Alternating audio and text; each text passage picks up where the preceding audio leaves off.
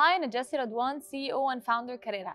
النهاردة احنا معاكم في تاني ابيسود من مومنتم بودكاست، والنهاردة احنا معانا شازية سيد. شازية is the GM of Unilever Levant Iraq و North Africa. زي ما انتوا اتعودتوا معانا ان في مومنتم بنوري الرا سايد of motherhood، وبنوري ما وراء الكواليس من الستات الناجحة اللي احنا بنجيبها. احنا فخورين جدا بالشراكة مع يونيليفر Strategic Partnership معانا خلال السنة دي، والنهاردة احنا بنصور من يونيليفر اوفيس.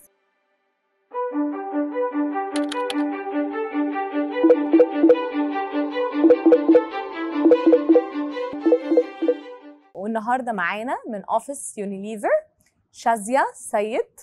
شازيا is the GM of Unilever Levant Iraq and North Africa. Welcome, Shazia. It's a pleasure having you with us.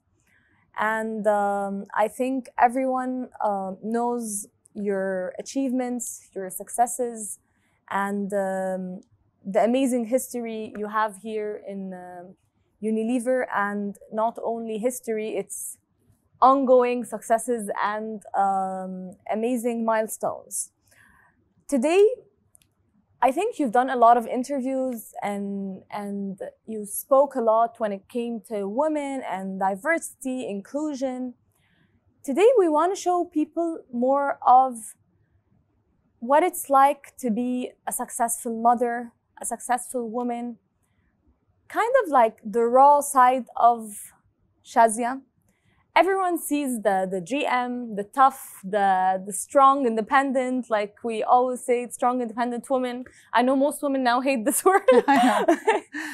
So I want you to go back and tell us more about your journey, how you started. I know you started in Pakistan, you're from there. I want you to go through, we were just saying that technically Unilever is like a home to you. You started there. It's been more than how many years? A lot. A lot. A lot. 30 plus. You lost count. So I want you to tell us more about your journey, how you started in Pakistan. And this time I want you to talk more from the heart. And I know this is an amazing couch. It's really, really comfy. We can sit here and talk. Yeah, I actually almost slept before you came. So I want you to tell us more about your journey. How did you start? Yeah. I think just before we start, you know, this whole thing that we have, that a strong woman leader and then a soft and gullible and harassed mother at home, right? I think when in my career, when I became a leader where I had people looking up to me and I was in a position, you know, where people look up to you, I didn't let go of that gullible side of mine. And a lot of people would come and say, but leaders are not like that. You know, yeah, but you didn't raise your voice or you weren't strong enough. And I said, I'm sorry, that's me. So I was always very unapologetic and I didn't have two faces, yeah. Because that is what makes women really tired of continuing. Because, you know, it's pretending. Because you have to pretend what the world wants to see as a leader. So I think one of the things that I stuck to was never that those two faces. I was always the mother talking about my kids, integrating them with my priorities, and you know, that made it much more fun and easy for me. So just to comment on that. My journey with Unilever has been very long and enjoyable. Doesn't seem very long. It seems like yesterday. I still remember that time when I joined as a young management trainee in Pakistan in 1989 October. You remember actually the month? I remember the month. Yeah, in Unilever we get you know, these presents when we complete a few number of years and that month, so that helps. But I do remember that it was 8th October. Wow. Memorable day, and there was a bunch of management trainees. We all joined together. And if I look back now, there was only me who is left actually from the lot. Wow. The rest left for various reasons. One went out of the country, one left to be a banker, another person left to be an entrepreneur, and there was only me. And nobody at that time. And when I look at that bunch, they were people, and I was the shy one hiding behind all of them. And so, you know, one never knows what future holds for you. So it's been an enjoyable one. I wasn't married when I joined Unilever, and in 89 and 91 I got married. The typical question that I had was, so are you going to continue? And of course, I said, of course I will, yeah. But I think, people were always validating that and asking, that was the most popular question, not about congratulating me for getting married, but more about saying, so will you leave or will you stay? And then my husband was my best friend before that, so we knew each other for long, and we loved traveling. So in the first 10 years, we traveled like crazy. We'd get our salary and run to any country and spend blow the money away. We were living with our in-laws, so no bills to pay. And people would often ask us that, oh, we're so sorry you don't have kids. No, keep trying. And I was like, no, it's not that. But anyways, finally, we decided to, think about having a baby. And then when I discovered I was pregnant, that was the same time, literally the same week that I discovered I was offered a position in Vietnam. So, my parents were freaking out, thinking, she's crazy. She's going to, how can she be pregnant and disappear somewhere which we don't even know where it is? And is there a war in Vietnam? And but I was determined. And with my husband, the other challenge always is that you were excited about your career. My husband was working with the HSBC in Pakistan, and he had his own career. So how do I sell this idea to him? So, I was a little, I thought about it. I was really bursting with excitement, but I played it down and I called my husband for lunch and I said, listen, I've got this offer, but I think I'm not. And I'm pregnant.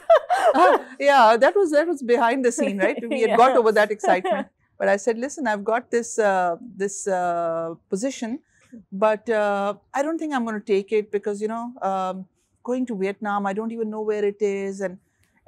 But they do say that it's good for my career. And he was like, no, wait, let's explore that. And I was like, are you sure? I'm not sure. And he said, no, let's at least go and see it. So, that was my little tactic. That's an amazing school, reverse psychology. Yeah, because I should do it with my husband. Had I said to him, I want to go, he would have said, but what about my career? Yeah. Yes. But anyways, I wanted him to be ahead of me in excitement, because one of the things I've learned in my career so far has been that a position can never succeed if your family is mentally not bought into the move. It's not about your success. It's not about the role. It's about a whole experience, and you have to take your family along. They have to buy into that. So that really helps. So I think this little tactic really helped, and I do share it with people. That's actually very smart, because it taps on actually how men think. Like, actually, if you would have gone to him and said, oh, I got an amazing offer, he was going to say, what about my career? And what about the kids? I was worried about his career, to be fair, because I think, if I had killed his career and built mine, it would have, it wouldn't really have, I would have had a very frustrated person sitting at home, angry person, and that would not have helped. So what we did was we posed the question to Unilever, and Unilever is very encouraging that way. So anyways, when we went to Vietnam, luckily they arranged some interviews for him, and he actually got hired by HSBC in Vietnam. So it really worked out well for us. And it was a very exciting 4 years we spent there. My son was, we had an excellent nanny who really helped. An interesting episode that I tell everybody is that when I went for what we call a look-see to Vietnam, and I came back to have the baby to Pakistan, I called up my office, in a typical Unilever manager mindset, and said, listen, this is my son's name, this is his date of birth, and please give me the invitation, because I had to get his visa sorted. And he wasn't born then. So they said, congratulations, and I said, no, he's not born. I have just decided that I will choose this day to have the baby, and this is and I've already thought of the name to simplify life. So please go ahead and send me the invitation. And they couldn't believe it, they thought I was crazy. So anyways, the baby was born, and within 10 days, I decided, me and my husband, we packed up and we went to Vietnam. And I said, okay, now the baby's born, the best part is done, the difficult part is done, now let me go to work. So in 15 days, I went back to work. Wow. And And every woman knows this is really, really hard.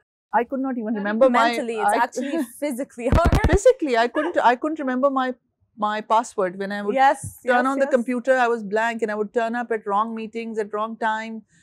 So it was those days when nobody really got into the details of, okay, the maternity leave and what is, today I tell the girls, you're blessed, everything is laid out for you on a platter.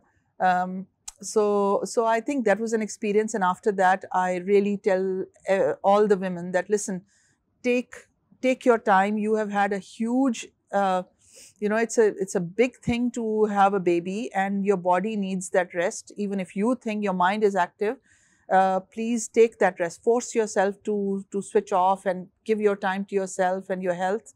And that was a learning. It did affect my health for a long time. It took the recovery much longer, but you learn. I want to actually pinpoint on what you said, having your family aligned with your career goals and who you aspire to be.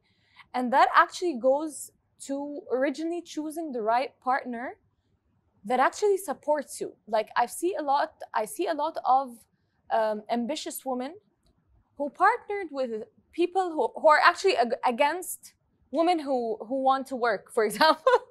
So what happens is that along the way, they find themselves suffering. They want to be very successful, and they go on the successful, the career ladder.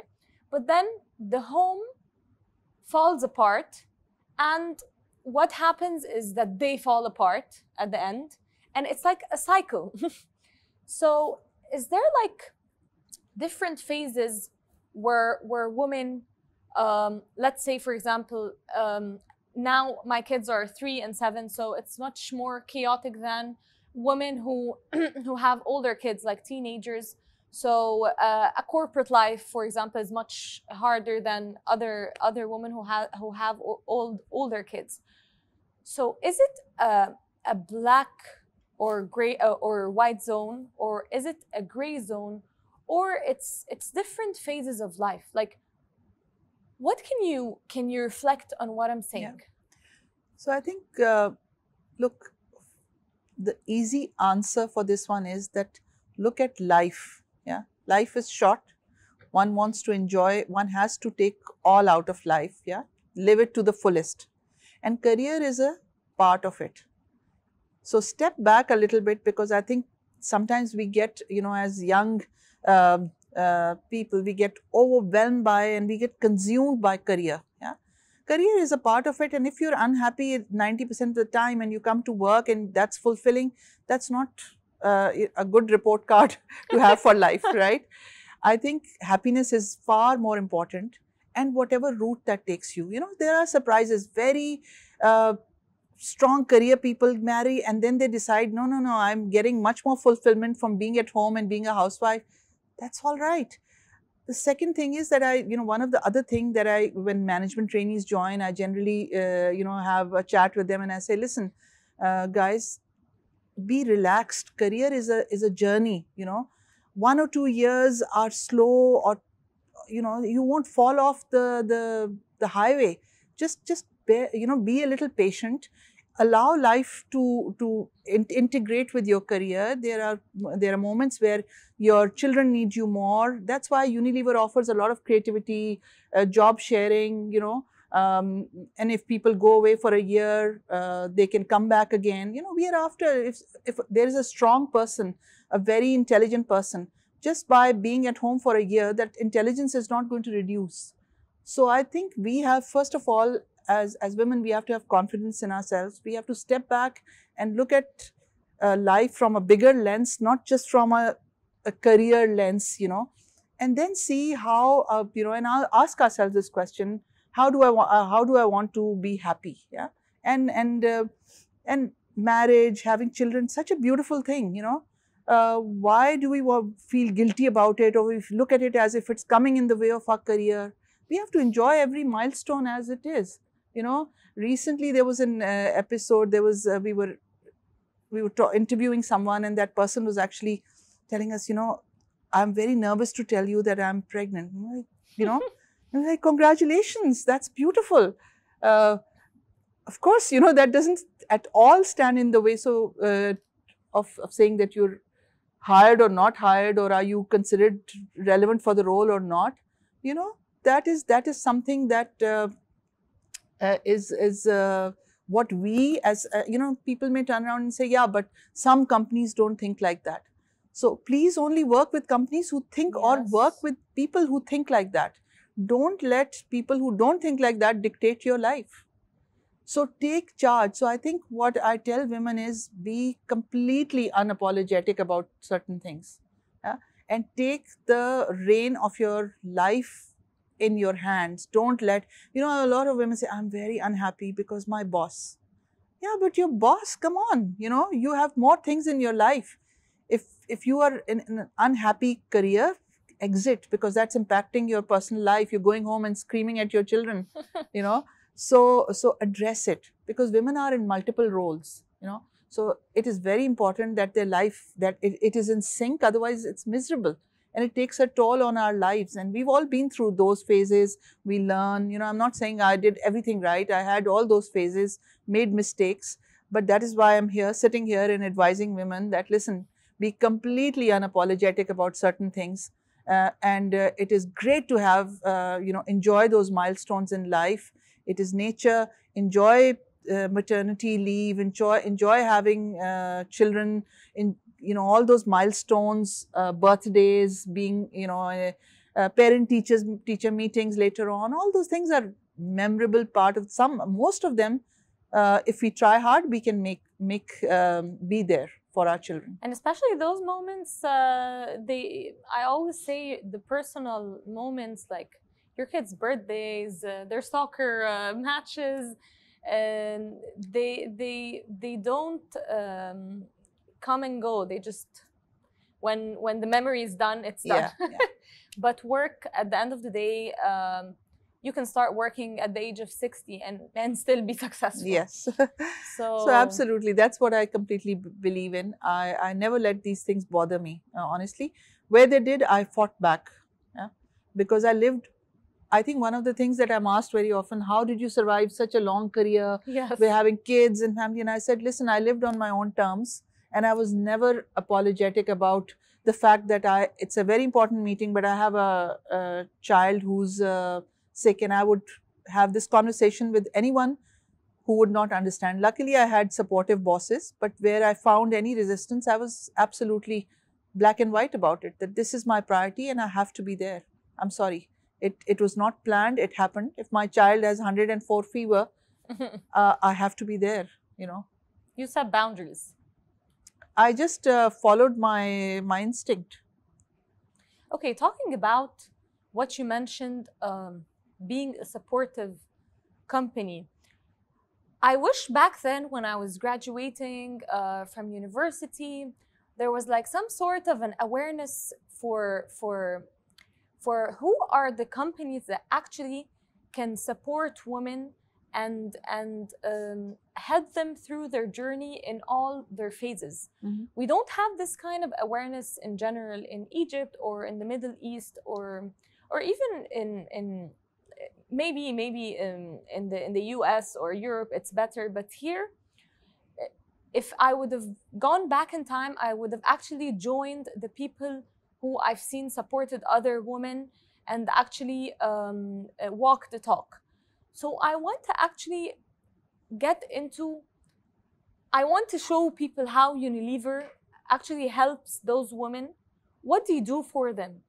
How do you help them through their phases? Yeah. So starting from being a young... Okay, so look, Unilever, these policies, first of all, these policies, the policies that we grew up with were made probably by men. Yeah. So they were policies which were true for everyone. And I think the first thing was to start looking at things from the lens of, or all the tension points, yeah, we were very clear that we want a balanced workplace, an inclusive workplace, which has equal amount of women and men, because then we get great decisions, we get a great culture, inclusive culture, and that is the reason.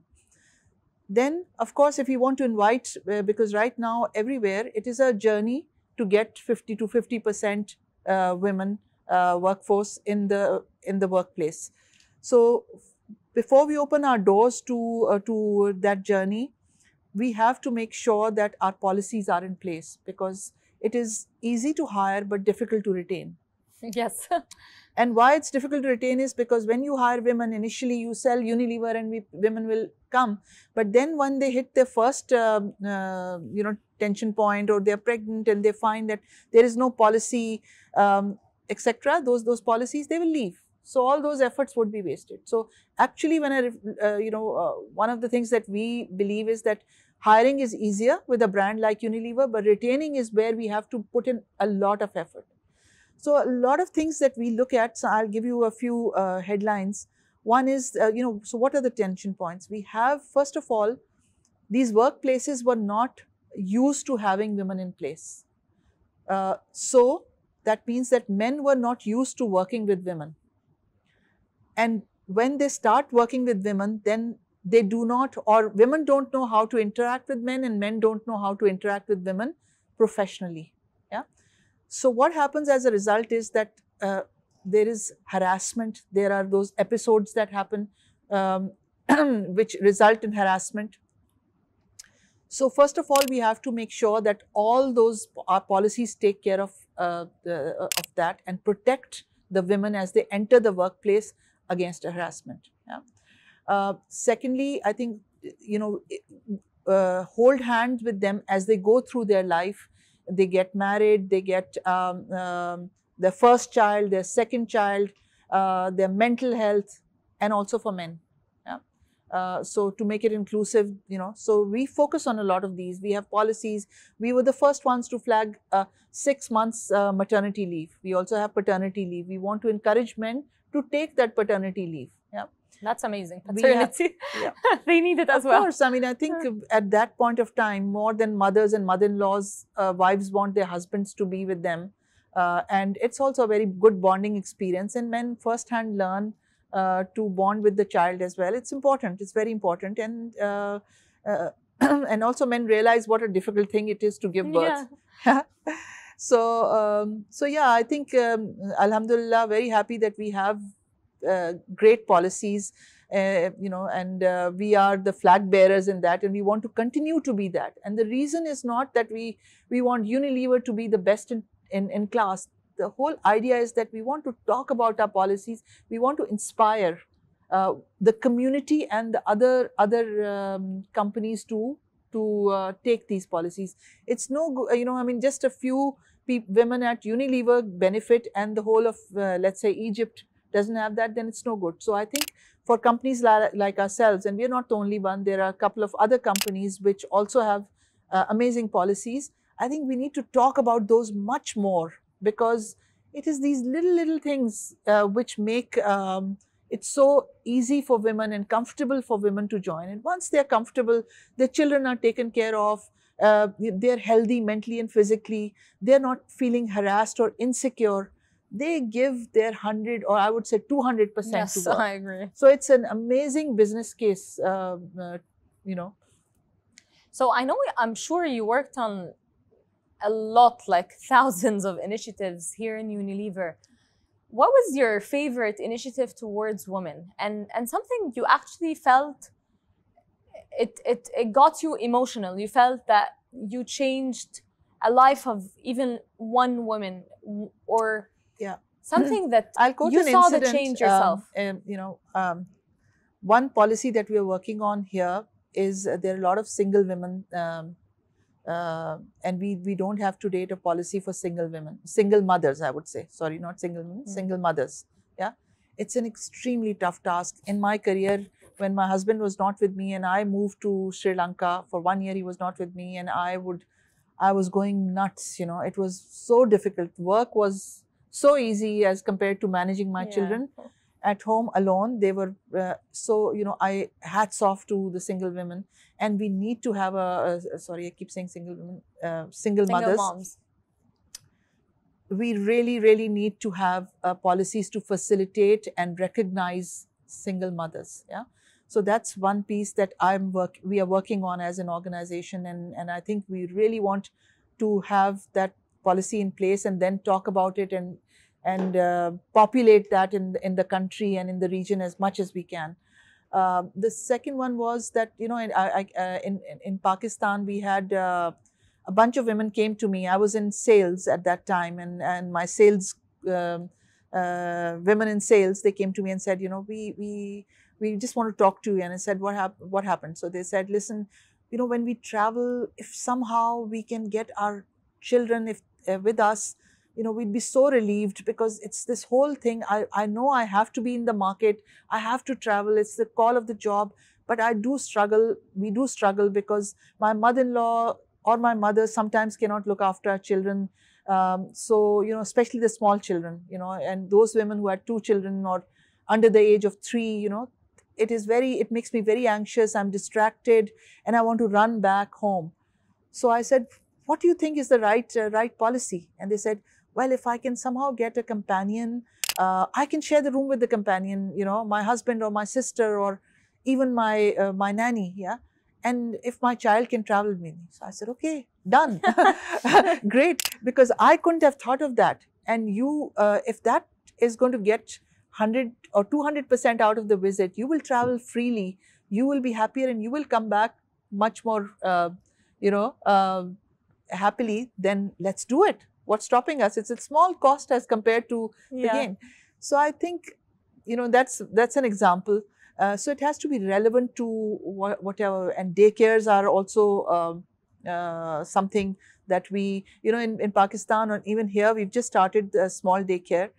When I was in Pakistan, when we started the daycare, even when the women were traveling, they would send the children to the daycare because they said it gives them the structure that we want, and we feel very safe and we feel secure that our children are in the daycare, Unilever daycare. So I think those are the things which are small things but make a big difference to our working.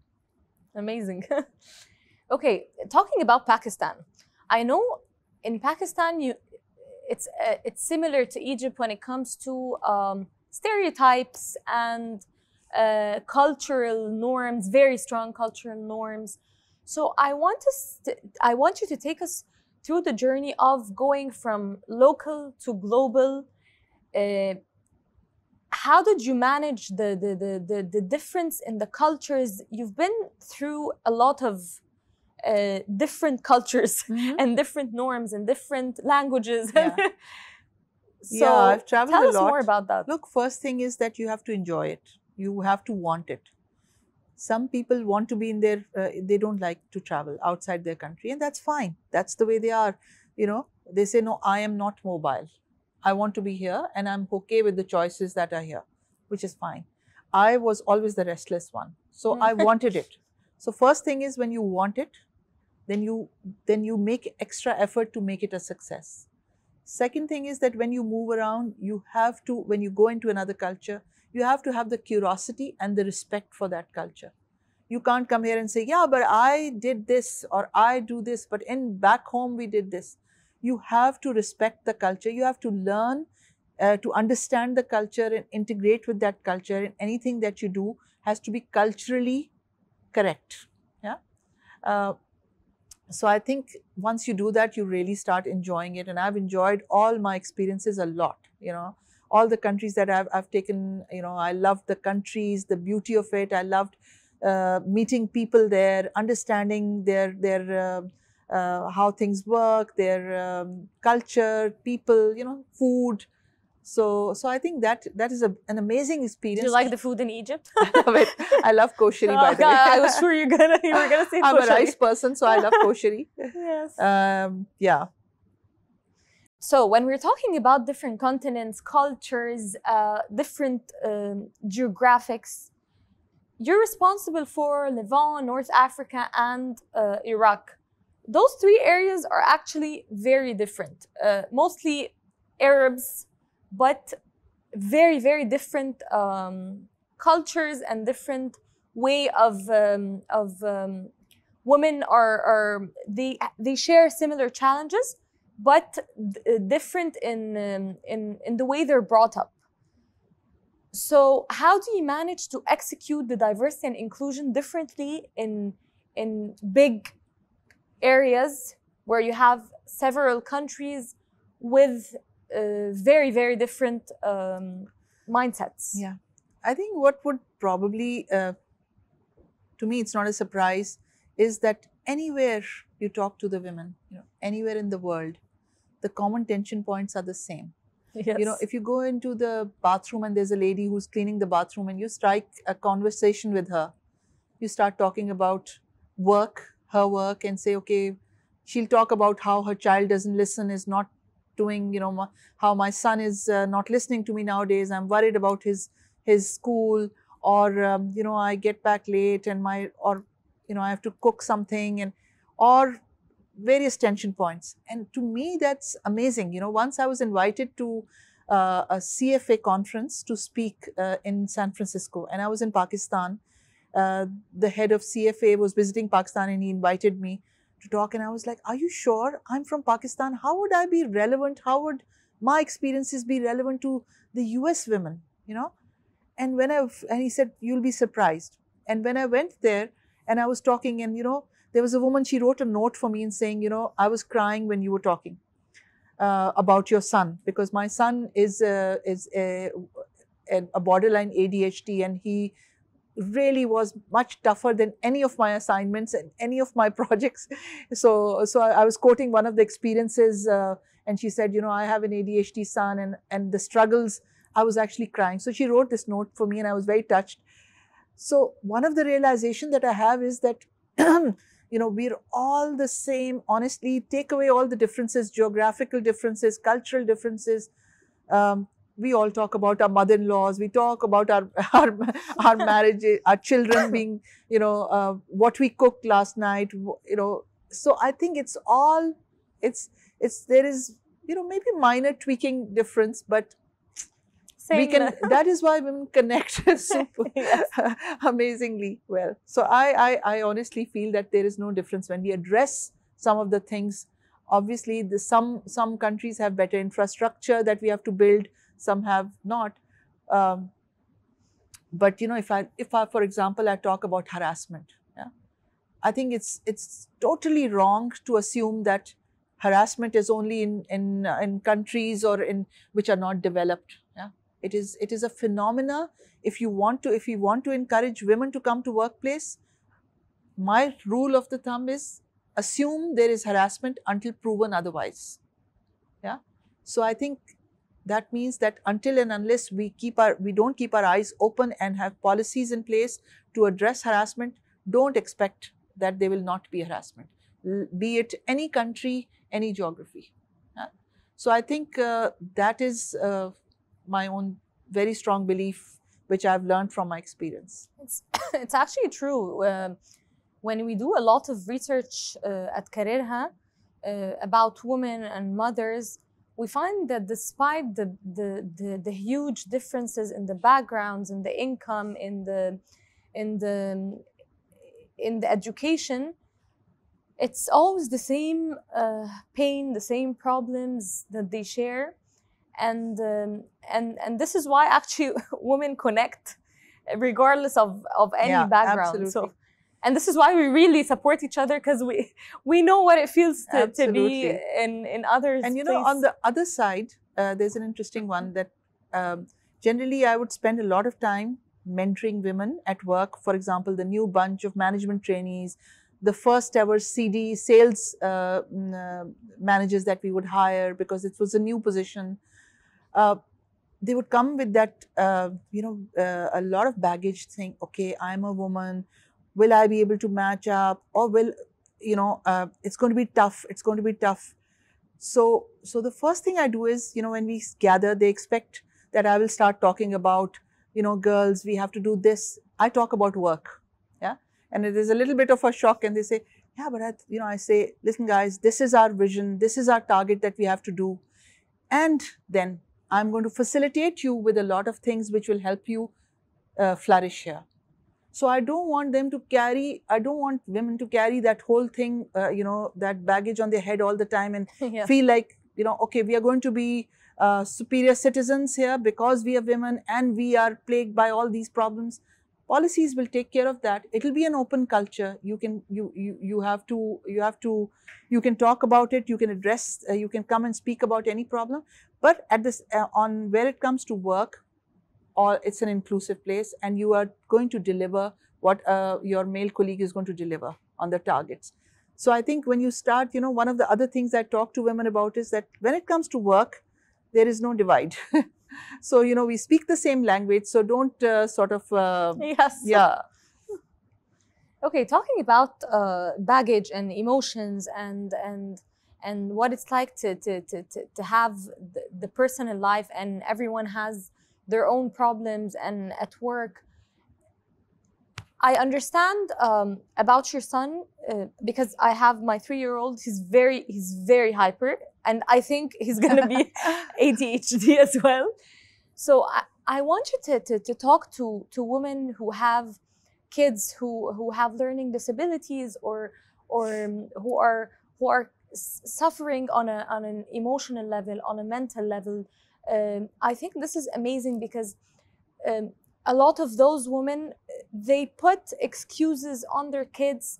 No, it's because I couldn't achieve because my kid has X or Y or Z, so I couldn't have time for myself. But you didn't leave yourself to any excuse, and you didn't leave yourself to say I can't do it. So look, ADHD child is equal to 2 children. Yeah, that tough.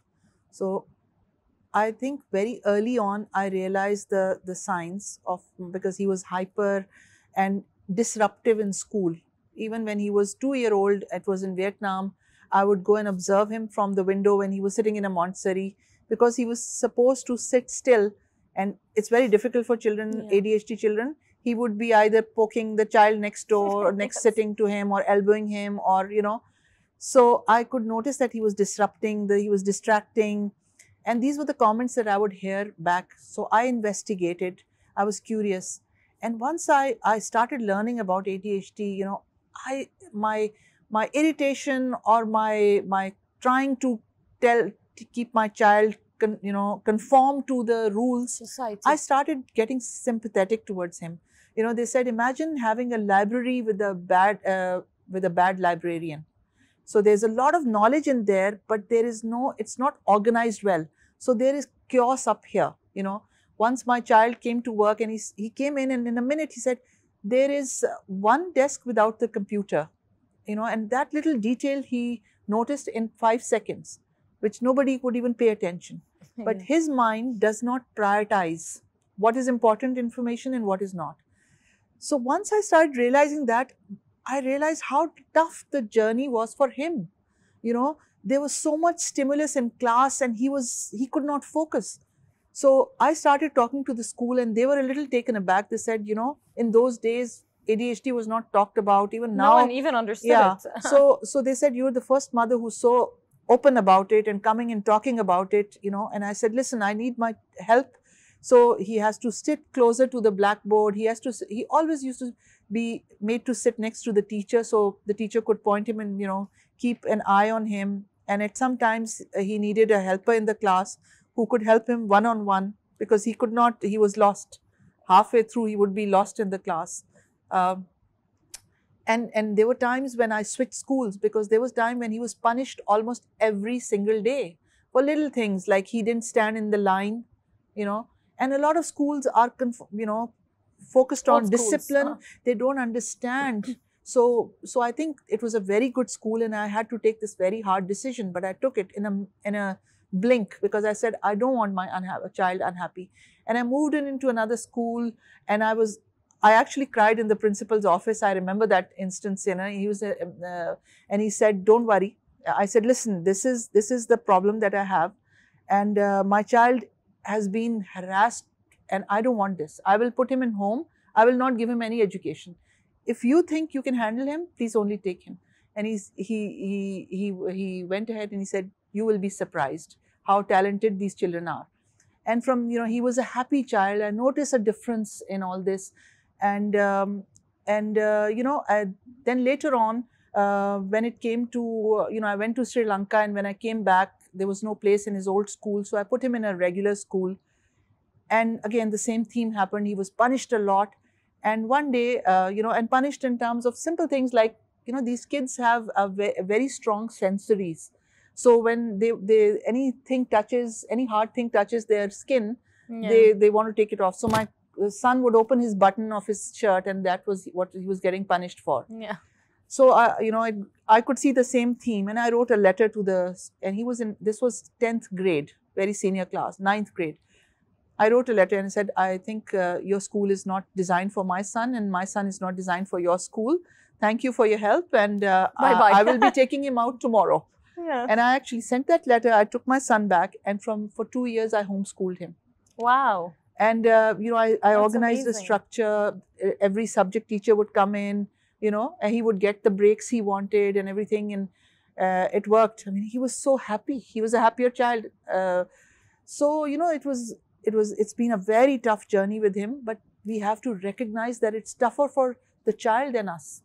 Yes. And in handling an ADHD child, I'm sorry I'm talking about it, but it's such an important topic. Yes, of course. That a husband and wife have to be absolutely speak one language, because often the other people point fingers and say it's a spoiled child. He's a spoiled, or she's a spoiled child. A naughty child. It is. You spoiled him, her, because these kids, they throw tantrums, they get stuck on things, they're impulsive.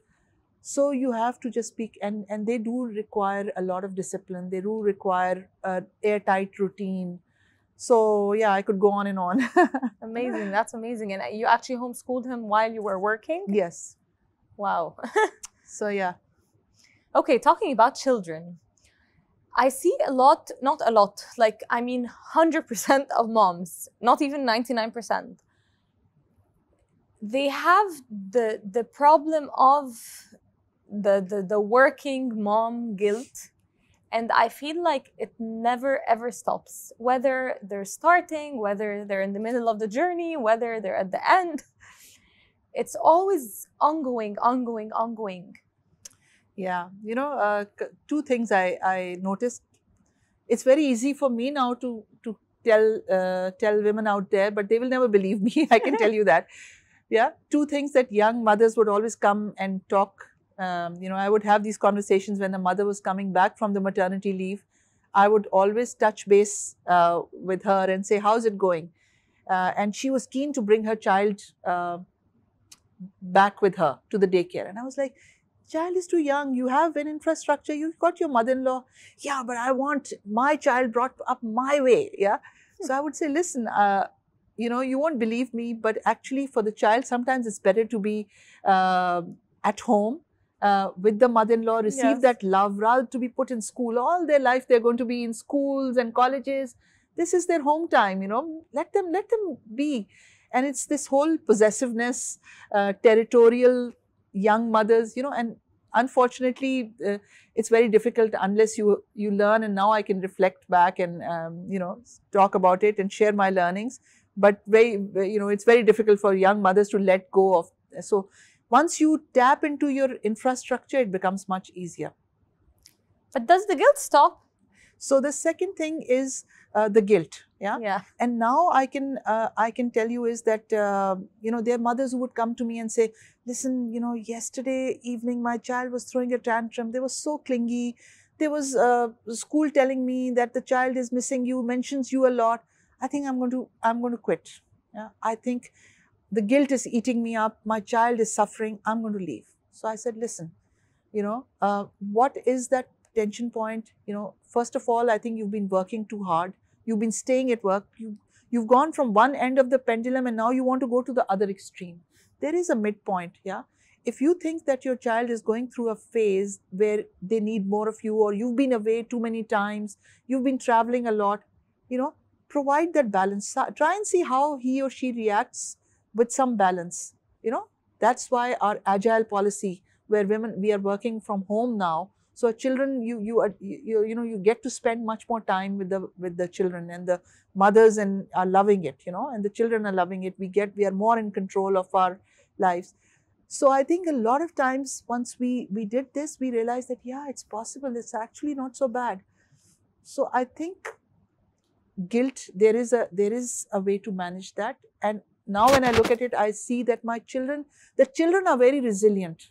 They move on. And here the young mothers leave everything. They forget about us when they're old. Forget about us, yeah. And they go to their friends. We sit home, we choose to stay at home, not entertain, not go out, because our children are missing us.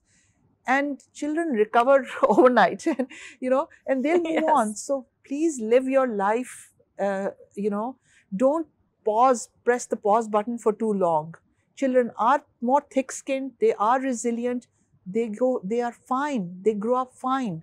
So please, if I can tell you from my experience, I was a working mother. I traveled a lot, but I did spend a lot of time. I did my own formula, and I, pressed that pause button when I felt things were the water was over my head and things were too much for me and my children.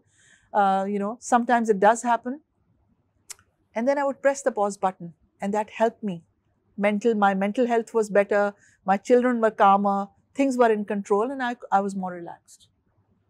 So if no one is actually listening to us now, and this is between yourself and Shazia and only Shazia, do you really, really believe in work-life balance?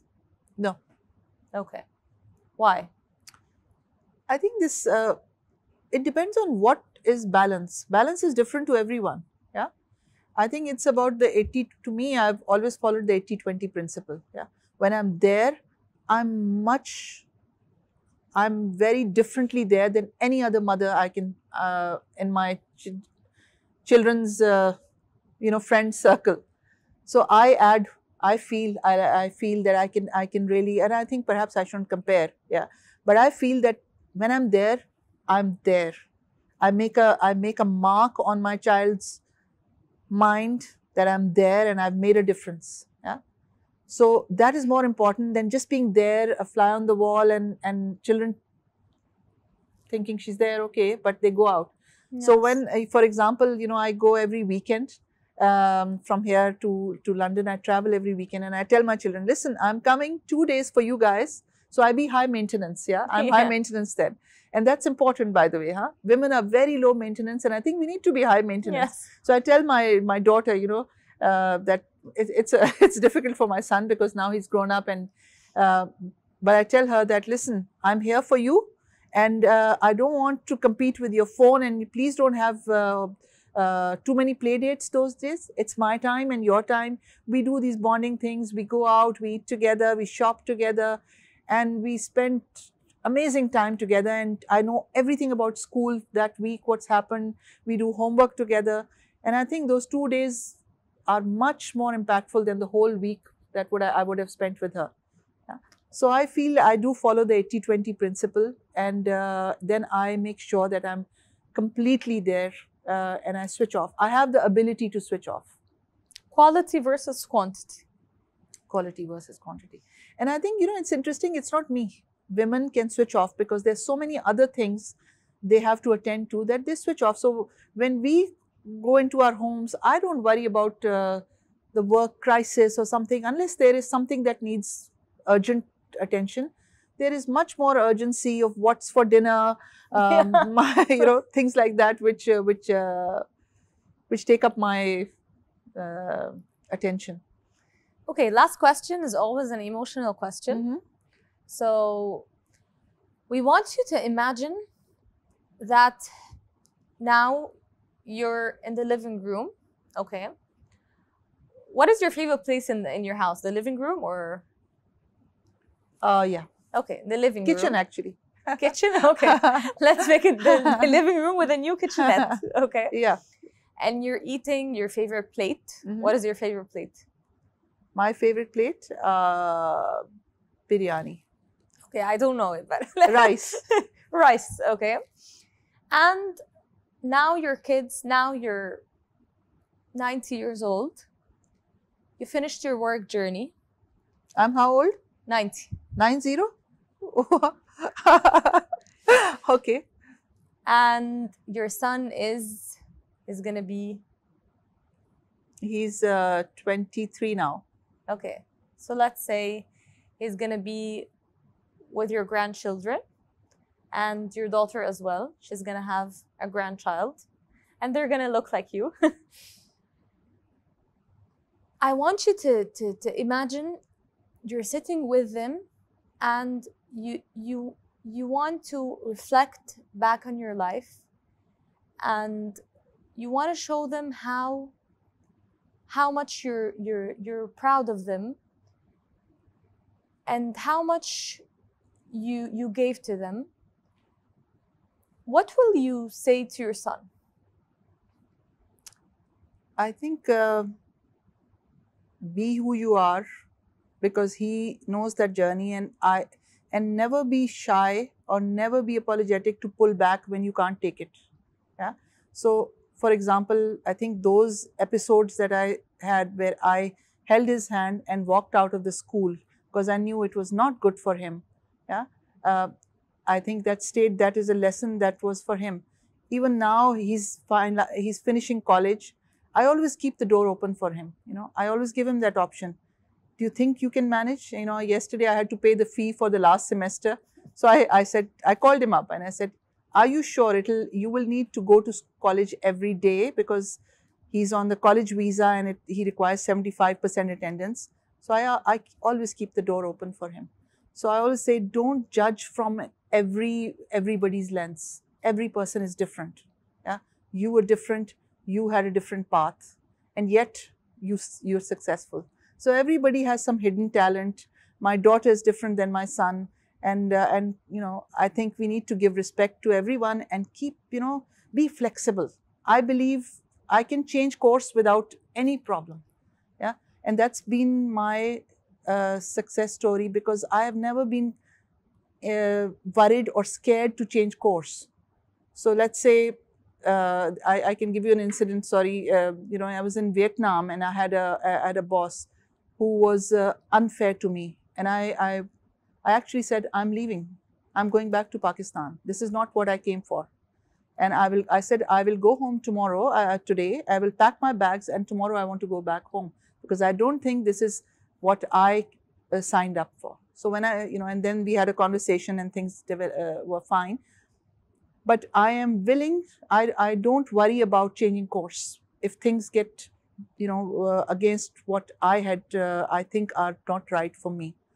So never be afraid, and always support your families and your people when they come back and say, listen, I think I can't do it.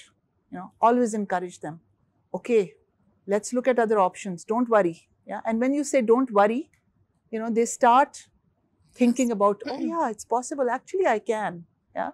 So I think this really helps people keep the door open. That's my message. Keep the door open for them. Don't close doors and have only one door and tell people you have to only walk through that door. That is scary, and that brings about a wrong behavior. Amazing.